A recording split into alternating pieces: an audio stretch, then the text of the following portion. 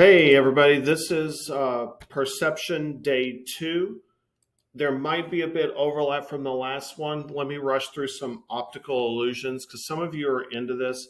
Keep in mind that hallucinations are when something exists, you see or hear something that doesn't exist, like the voices in your head that tell you to do something, like if you're schizophrenic or something like that. But an optical illusion is a distortion of the senses. An illusion is when perception overrides sensation. Sensation means that the light goes in your eyes, but perception is what your brain does to it. So this looks like it's moving, but it's not. Even if you pause the video, it should still move just the same. This is another famous optical illusion. If you want to hit pause and look at that, that's fine. And this is the impossible ring. You do not need to know this for the class. Okay, here's an interesting optical illusion. It looks like we're above a pyramid, but we're not. Every one of these lines are perpendicular, but it looks like it gets bigger in the middle, but it doesn't. Okay. I'll prove it to you. When you vacuum up the smaller squares, then everything starts to look perpendicular. It's crazy. That's weird, but that is an optical illusion. Okay. Same thing here. All of the lines are perfectly straight, but for some reason they look wavy, but they're not. They're perfectly straight. Nothing is moving. The almonds look like they're moving, but they're not, I promise you.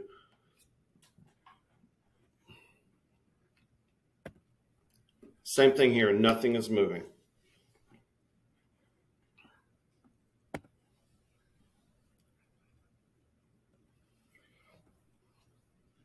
If you want to pause and look at this, this is really weird. It took me like a week for it to work for me, but if you stare at them long enough, boom, he'll be looking to your left. It's really weird. Okay. All right. So today we're going to spend some time on depth cues. We are three-dimensional characters, but if we might look at a two-dimensional paper, like on a computer screen, and how do you create depth when there isn't? Okay. So if you're in the art, you might like this stuff. Now, first of all, I've only seen her once, and I'm thinking about just not teaching her at all, but Eleanor Gibson, she did this study. She studied infants, like still crawling, okay? Do they have depth perception and when? And she created this visual cliff where it was perfectly safe. There was really clean glass, but would the baby crawl across the glass? Or would the baby say, heck no, I'm not going to fall and hurt myself?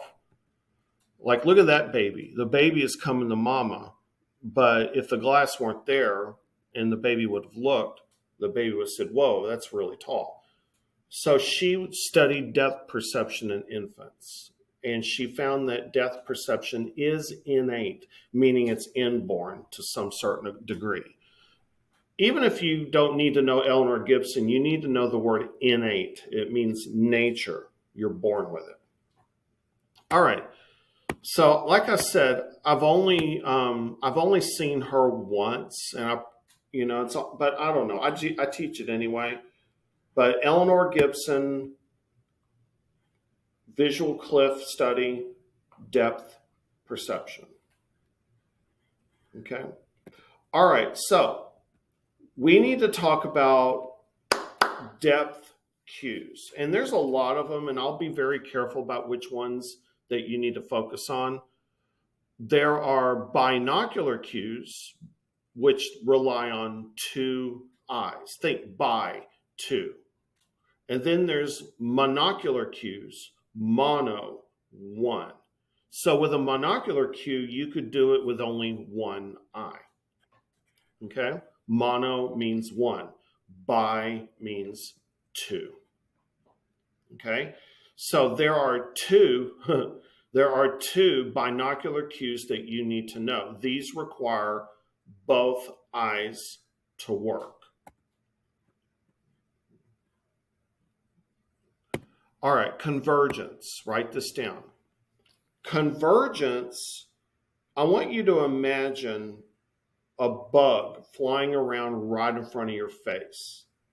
Now, how do you know that it's a bug flying around in front of your face, or is it just a really big bug that's like 500 feet away?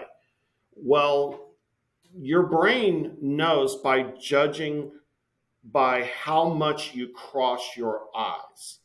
If you cross your eyes more to focus in on it, then you know it's close. But if you don't have to cross your eyes, then and you can relax, then you know that the object is far away. Imagine this. Imagine somebody is throwing a ball right to your face. And the instant, right as you catch the ball, your eyes cross. That's their way of focusing on how close the ball is. So if someone's throwing a ball right at your face, you cross your eyes a little bit to focus on it so you can catch it. That's convergence. And the more you cross your eyes, the more muscles have to work to cross your eyes, the closer the object is to your face. So this is a binocular cue. It requires two eyes to do it. If you only had one eye, you couldn't do this. You're not going to cross one eye. Okay? All right, write this down.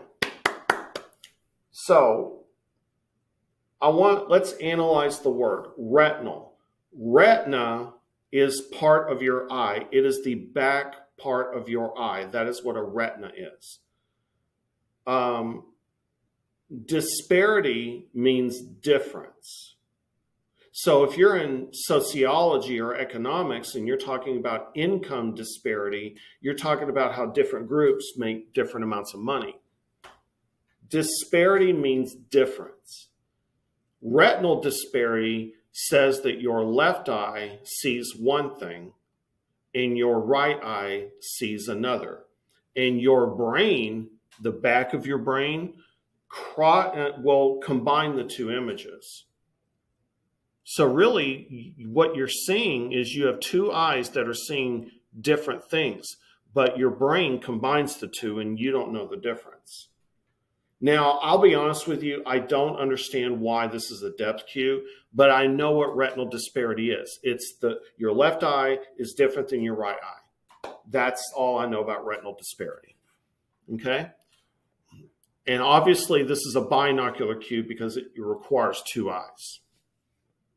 All right, let's try. So this is just a joke. I think a student of mine made this. You know, we made memes one day a long time ago, and he made this. Okay. All right. The ability to identify the direction from which a sound originates is strongly dependent on having two ears separated in space by several inches. By the way, that's true. If a sound goes in your right ear a tenth of a second before it goes in your left ear, then you'll know that the sound is coming from your right. We call that sound localization. The ability to perceive visual depth is related to a similar property known as what? All right, the answer is C, retinal disparity. Okay, so you have two eyes seeing two different things. All right, convergence is a binocular depth cue that is based on the what? The answer is muscular tension that occurs when the eyes cross, turn inward. Okay. What if you only have one eye? If you only have one eye, then you can't do convergence. You can't do retinal disparity. So you are stuck with what are called monocular cues. Mono means one. Remember monotheism? Monogamy, one man, one woman. Monogamy. Okay. All right. Write these down. Interposition. I will show you some pictures, but interposition means that if something is blocking your view, there's overlap, then the thing that's blocking your view is closer than the thing that it's blocking. I'll show you pictures. Relative size. If we know that two objects are similar in size, the one that looks smaller is further away. So imagine looking at a photo of a grown man, but he's very small on the picture. But you don't assume that he's a dwarf or something. You assume that he's just far away. Okay? That's easier to show you picture-wise. I don't think I've seen relative size on the test, but I have seen interposition. Okay. I want you, now I'll tell you what I have seen on the test. Motion parallax, I have seen that, and I have seen linear perspective more than once. Write those down. All right, I'll go through the other stuff, but I haven't seen them on the test. If you were making a painting or a video game and you make stuff that is further away, make it less detailed, coarser, that's called texture gradient. It's also called relative clarity and visual acuity. The closer something is, the more clear it is. Relative height. Things that are higher in our field of vision look further away. So think you're looking out into the ocean. If you want to make a ship look far away, you put it higher on the painting. Motion parallax is only when you're moving. When you are moving, things that are closer to you move faster, while things that are further away move more slowly. That is called motion parallax. Notice it has the word motion in it, okay? Linear perspective. I've seen this more than once. Think linear line perspective, linear perspective. Parallel lines seem to converge, come together, converge with distance. Think of a railroad track.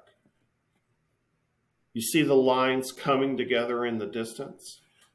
That's linear perspective. So here's a classic optical illusion. We perceive the top yellow bar as being bigger than the bottom yellow bar.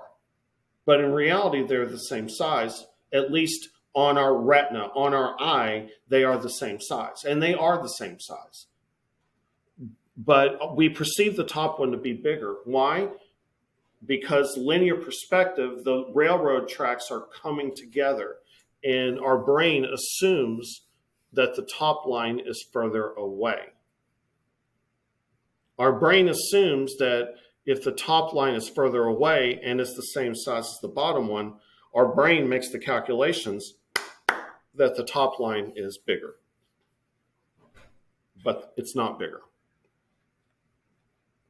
Okay, so that's linear perspective. Parallel lines seem to converge with distance, come together. Light and shadow, I haven't seen that on the test, but I'll show you. Okay. Relative size. We assume that things that are further away are going to appear smaller. Those are grown men, young but grown men, so we assume that they're not small, we just assume that they're far away. Okay?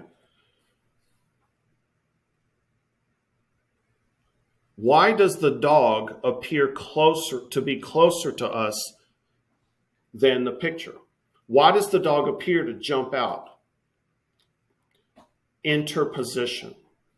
Remember interposition? Interposition is overlap, blocking our view. If something is blocking your view, then you assume that thing to be closer to you than the thing that it's blocking. And you should.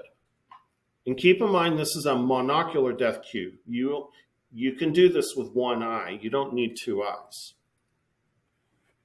Here's another one. Why does that glass of milk seem to be jumping out? Because of interposition. It is covering the comment and the share button. So we assume the glass is closer to us than what it's blocking. That's called interposition. Here's one that shows up on the internet about every year or so in my feed. Which building is closer to us? Is it the one on the left or is it the one on the right? I don't clearly know, but why is it hard to determine? It's hard because we can't do interposition. It's hard to do interposition. But if you stare at it long enough, it looks like the building on the left is closer. But the fact that since it's hard to do interposition, then it makes it hard to determine that the left building is actually closer.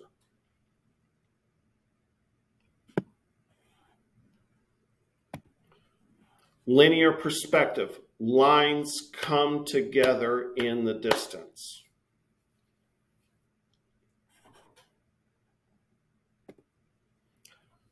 Texture gradient, basically the closer it is to you, the more texture you will have, the more coarse things look. But if you look at stuff far away, you're going to get less detail. Relative height. We assume that this stuff is further away because it is higher on the picture.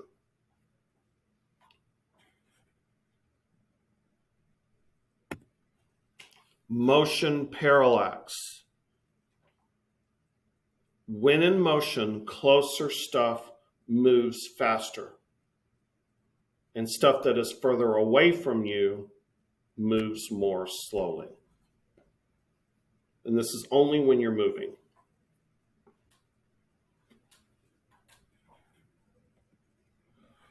I haven't seen this on the test, but light and shadow, you can give depth with shadow. That blue box on the right, it's not moving. Put your finger on it. It's not moving. But the shadow is. So the shadow gives depth. Look at the balls on the bottom there. The balls don't move, but the shadow does. A good tattoo uses shadows.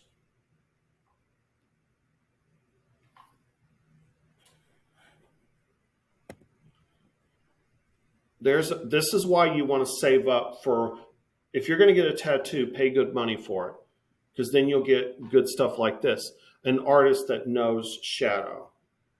And if you're wondering, I don't have any tattoos. I'm like the last person of my generation to not have tattoos. I have none. And I'm strange, I know. This guy looks like he's floating because of that, because of what looks like a shadow. Okay, all right. This is not an AP question, but in making a charcoal pencil drawing, which pictorial depth cue could you most effectively use with just a charcoal pencil? The answer is light and shadow. Okay. Which balloon is closer? You know the bottom one is because of interposition. It's blocking the other one.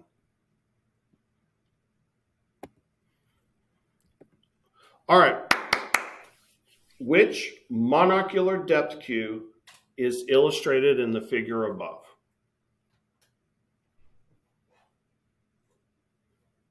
The answer is linear perspective. Lines like railroad tracks coming together. All right. When viewed from the window of a moving train, nearby objects seem to pass by more quickly than do more distant objects. This cue for depth perception is called what? And the answer is motion parallax. I did see a question in the test bank on stroboscopic motion. That has to do with creating like cartoons with drawings. All right. JoJo injured her eye in an accident and has to wear a patch over the eye while it heals. Which of the following cues would she best be able to use to make judgments about the distance objects are from her.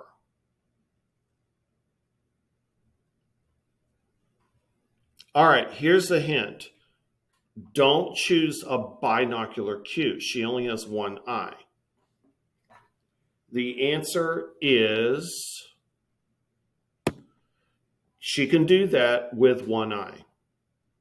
Similarity and closure are not depth cues. Those are Gestalt principles of organization. Okay? A and B, those are binocular cues. You need two eyes to do those. Do not play softball or baseball with an eye patch. You will get hurt.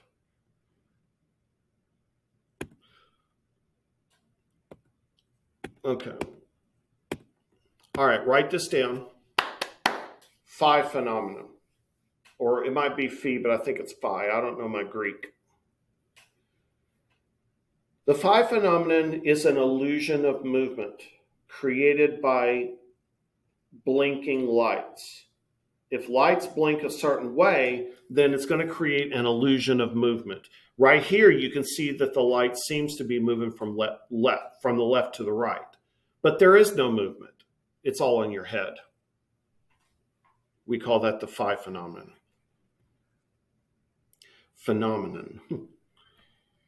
All right.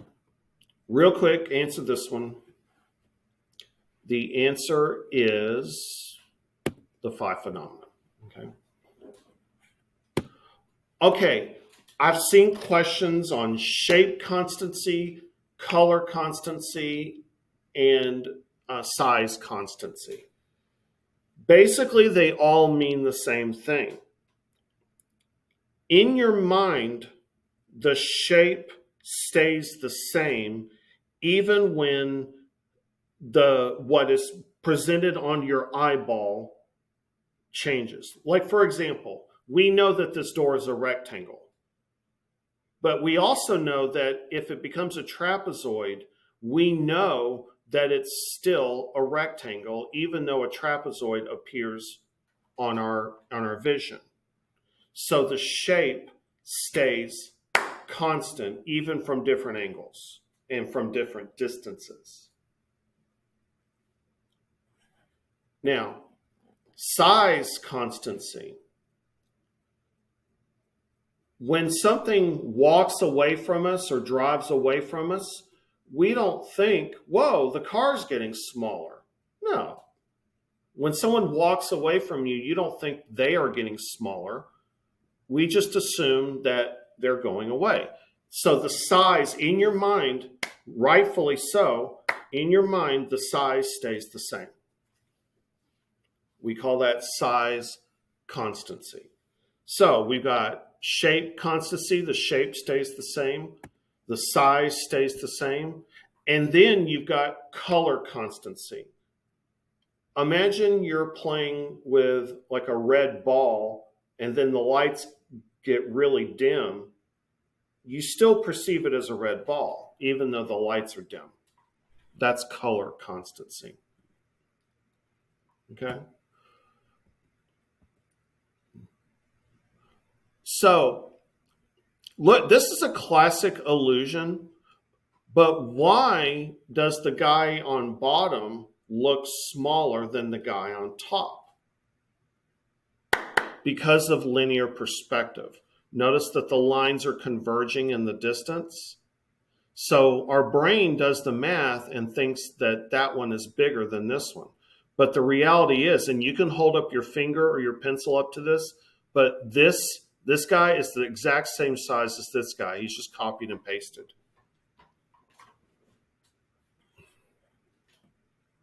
So I put this here thinking that it was size constancy, but it's really more about linear perspective. All right, do this question real quick. The answer is size constancy. Car drives away, it doesn't get smaller. The car stays the same, even in your mind. All right, read that. The answer is size constancy again. Okay. All right, read this. I hate this question. Don't feel bad if you missed it, but the answer is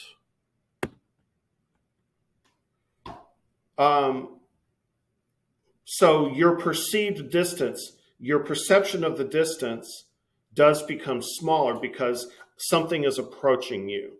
Something is approaching you.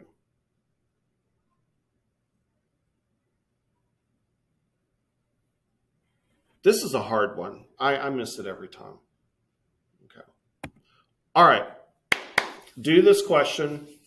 The answer is,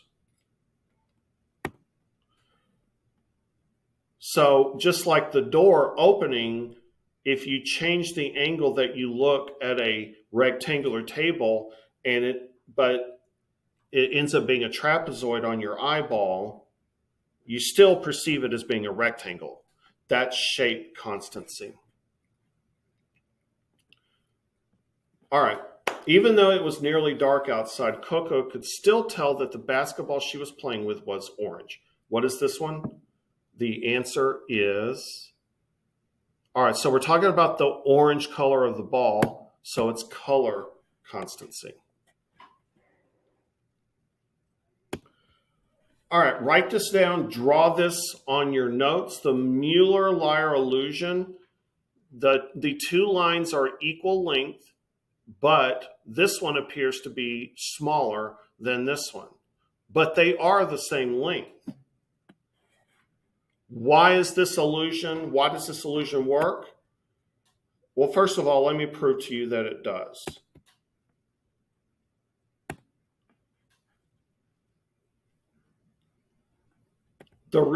Read this. It turns out that it has to do with people who grew up in rectangular buildings. If you are Mongolian and you grew up in a circular yurt, this illusion would not work for you. But people who grew up in rectangular rooms, this illusion fools us. All right, try this question. It's a little bit weird. The answer is, people develop perceptual hypotheses. Hypothesis meaning like educated guess, based on experiences in their lives, like growing up in a rectangular house.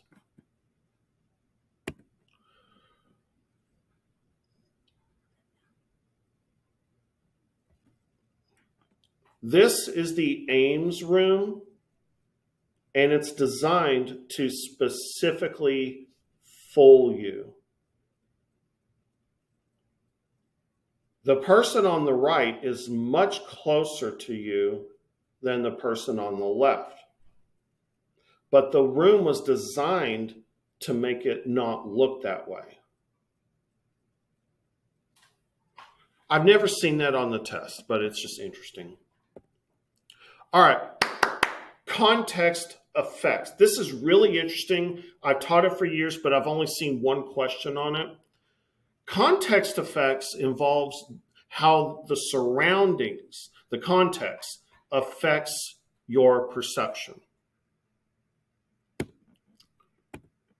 Which circle, which orange circle looks bigger?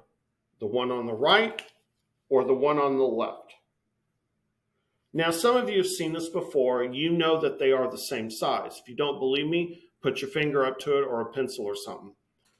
So the lesson here is that the context matters. Also, you don't need to lose weight. You just need fatter friends. Okay? Here's another one that I thought was interesting. Why do expensive restaurants like to use big plates, but buffets like to use small plates? Because perceptually, the buffets want you to eat less food.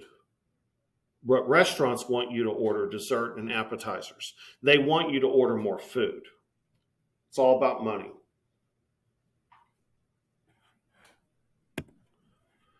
Remember this from earlier? Earlier, I said that your expectations guide your perception, but here I'm telling you that the context matters. The context of what is surrounding it matters if you see a B or a 13. Context matters.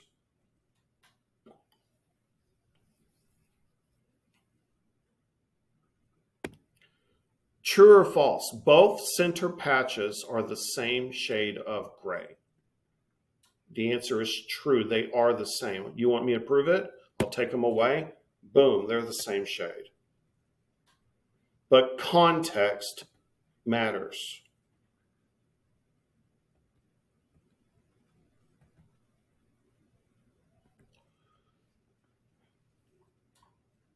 Context matters.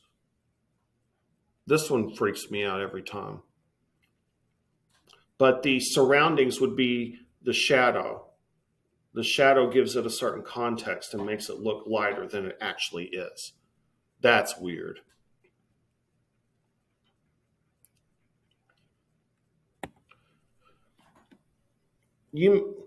Sorry if you've seen this before, but this fits here with context effects better. The reason these balls look different colors is because of the context.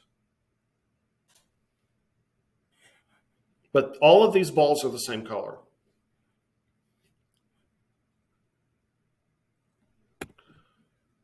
And this picture, this is a black and white picture, but the context makes it look color.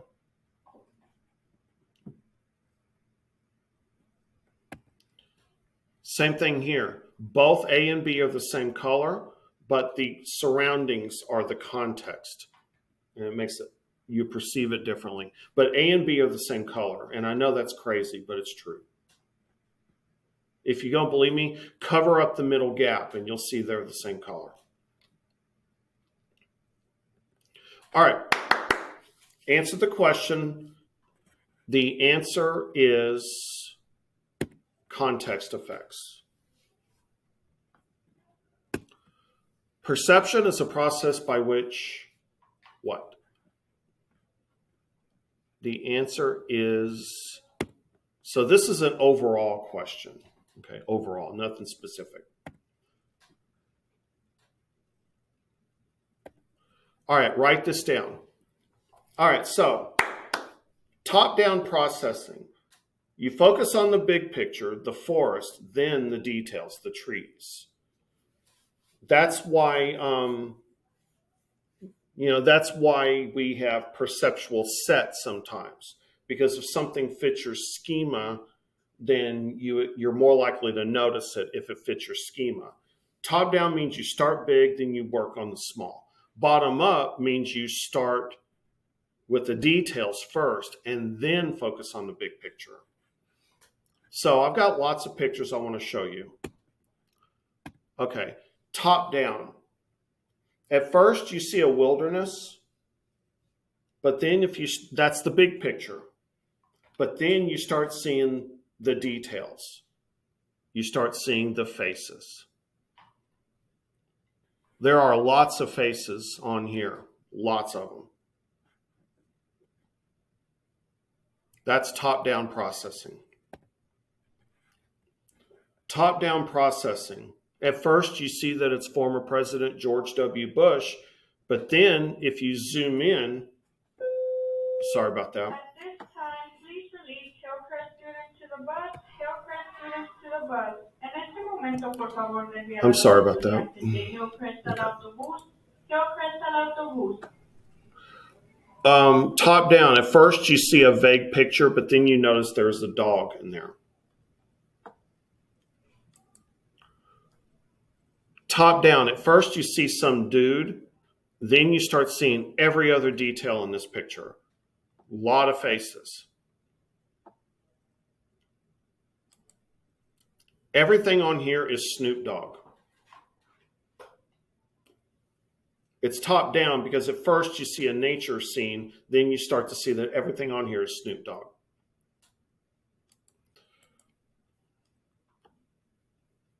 At first, you see a face. That's the big picture. But then if you can read cursive, you'll see that it says liar. L-I-A-R.